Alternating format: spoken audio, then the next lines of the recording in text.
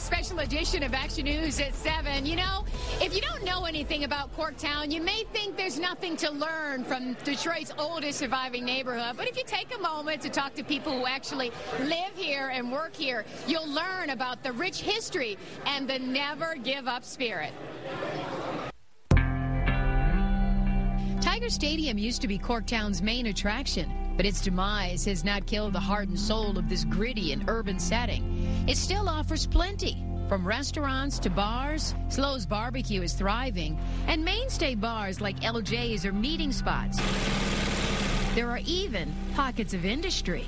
If people come and live here, I think the rest will follow. It's very simple. You get more city services, you get more businesses to service the community. Corktown is the oldest neighborhood here in Detroit. Back in the 1800s, Irish immigrants came here to live and called it home. Roughly 2,000 people now live here. We're pretty tight-knit. Everybody around here takes care and looks out for each other. Michael Crease is one of them. Do you have hope for Corktown? You got to have hope. But I don't think it's going to go as quickly as a lot of us would like. I think it's going to be stagnant for a while, and we're just going to have to ride it out. There have been setbacks. The organization designed to unify neighborhood development shut down, and businesses have been forced to close. Still, you may wonder why Corktown hasn't withered up and died. The neighborhood is resilient. I think the community is what's going to bail us out. Government ain't going to do it.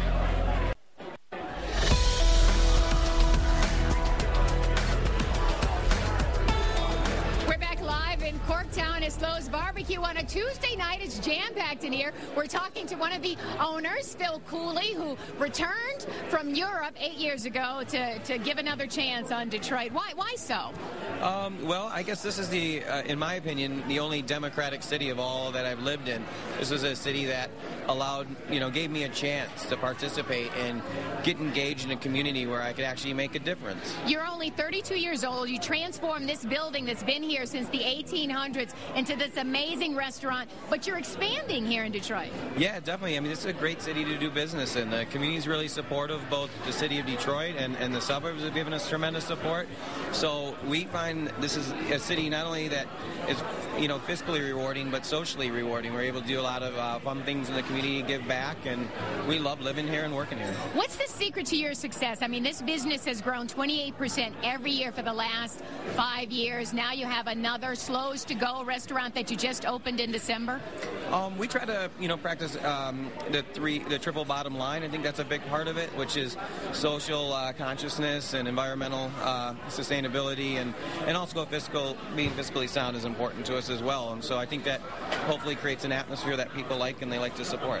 Now, we did get a chance to talk to Phil's dad a little earlier, and he explained to us that you almost give away half of your salary to charity, and you believe it's important to work in your community, but also to give back in your community. This year I've been fortunate to be able to do that, and it's great. I've got a tremendous staff and tremendous partners that work here all the time, and allows me to get out and do the volunteering things that I love to do and give back to the community that supports us so much. Like building playscapes for local churches and things of that nature, which is pretty amazing. I have fun, yeah. I get to wake up and play every day, and so it helps a small business get open, or just work with a lot of the boards that I work on, build public spaces, whatever it is. I get to wake up and kind of dream a little bit. And real quickly, what's your vision for the future? I know you have an idea for the train station across the street, and what's your vision for Detroit, though?